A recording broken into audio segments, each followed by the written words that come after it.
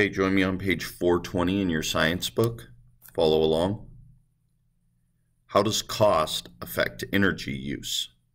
Scientists, government officials, and economists decide energy policy. Among the most important factors they consider in deciding which energy source to recommend are the costs and the benefits of the energy. Cost effectiveness is determined by comparing the costs and the consequences of different ways of doing something. For energy sources, this includes evaluating the cost of an energy source and the effects of using it.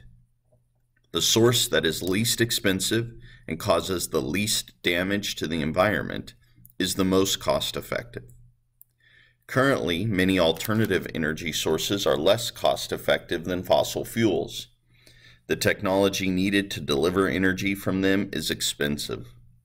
At this time, drilling oil costs less than building solar panels, and that's slowly changing.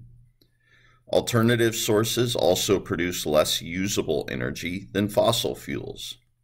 However, as the cost of using newer technologies decreases and the amount of usable energy they provide increases, more people may choose to use alternative energy sources.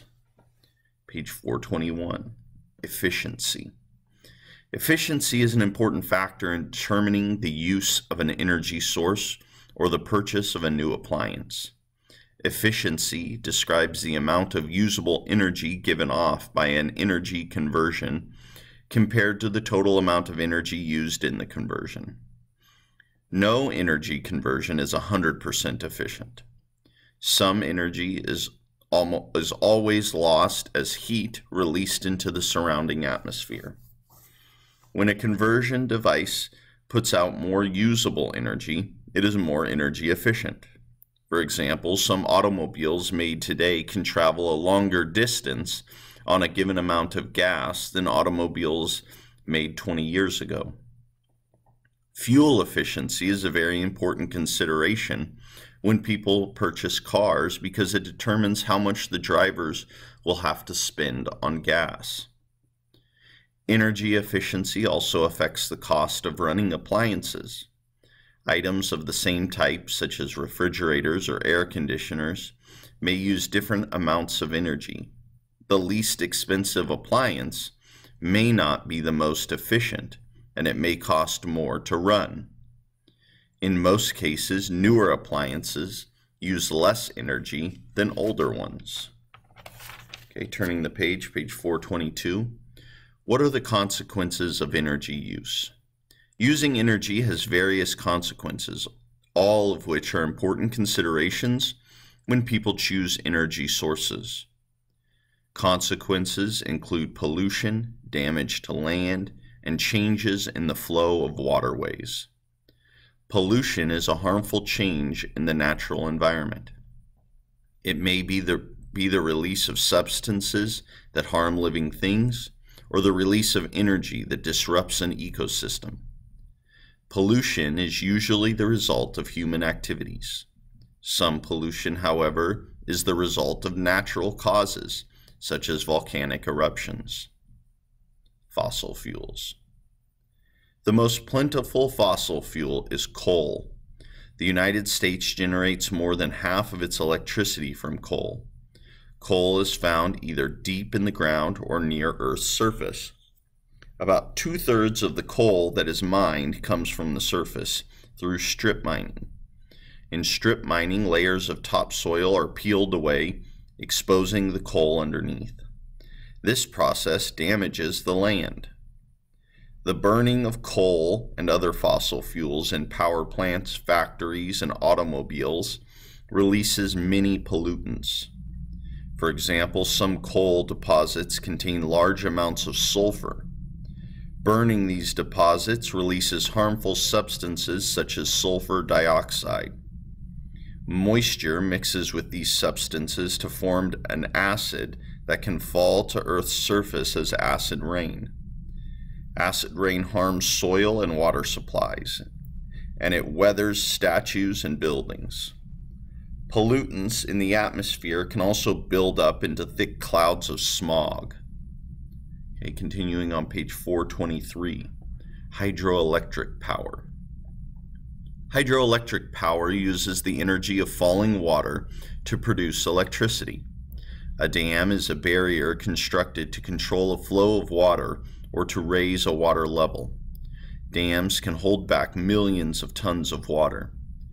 This water is released through pipes into a power plant, where it spins the blades of turbines that power generators to produce electricity. The efficiency of hydroelectric power plants can be close to 90%. However, dams can cause harmful changes to the environment. Dam construction can flood valuable habitats. Dams can also alter the flow of rivers, interfering with flooding cycles that replenish wetlands and add nutrients to the soil. Nuclear power. A nuclear power plant is a facility that generates electricity through nuclear reactions. In this controlled chain reaction, uranium atoms are split to change the energy locked within them into heat energy. Nuclear power produces a tremendous amount of energy compared to other energy sources, and it does not produce the same kinds of pollution that fossil fuels do. Even so, disadvantages exist.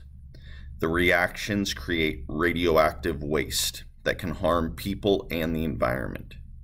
Nuclear power plants also release excess heat, often in the form of hot water introduced into rivers and oceans, known as thermal pollution. This release of heat can destroy habitats and kill the animals that live in them.